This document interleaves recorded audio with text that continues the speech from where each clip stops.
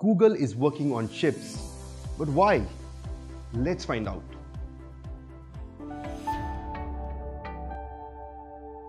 Hi all, I am Deepak Gupta, aka PatentYogi. Today I have a very interesting piece of technology to talk about, and I am really psyched about it. A recent patent from Google shows that Google is working on ships.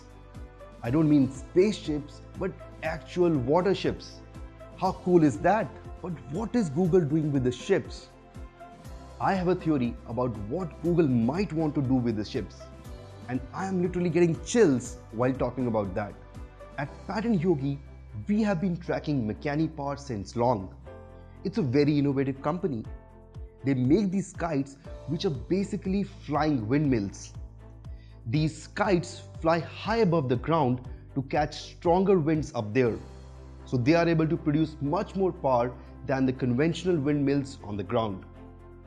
And now Google has put these kites onto the ships to propel the ships. The kites produce power and they also pull the ships along with them.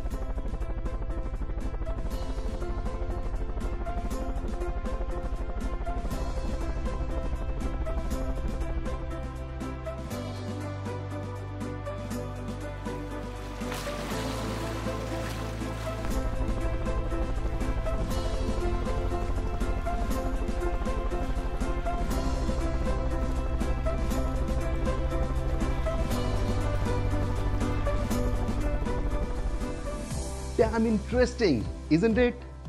But this brings us back to the question, why would Google want to propel ships? So here is my theory. Few years ago, Google was working on floating data centers. They even tested it at some places.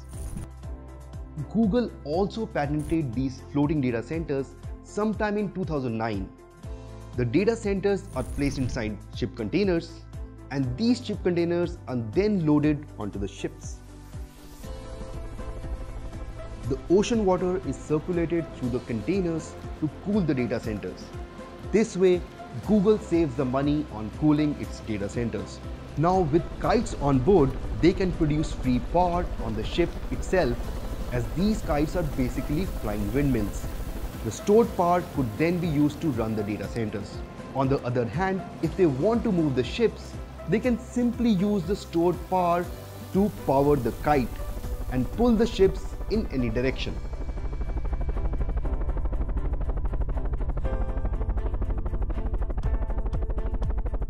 Basically, they can propel the floating data centers to any part of the world, taking the data centers closer to the end users, which is always better.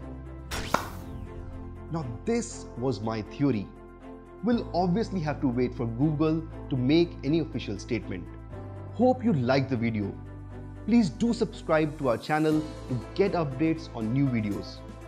And in the comments below, let us know if you would like to travel on cruise ships propelled by Google Skites. If you want to patent your inventions, please feel free to reach out to us.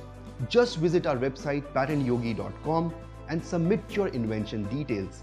We will help you with the patent process. Until next time, keep innovating and keep patenting.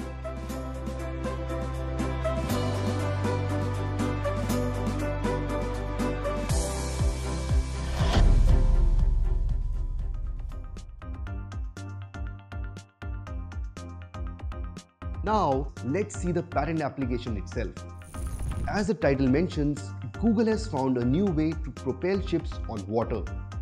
The patent mentions 3 inventors: Damon Vander Lind, Thomas von Alsenoy, and Richard DeVaul. Damon and Thomas are kite engineers. They were working with a company called Makani Power before Google acquired the company. Now they work for Google X. Richard works at Google X, where his official title is Director of Rapid Evaluation and Mad Science. I just love the title. All 3 of them are prolific inventors with several patents to their names.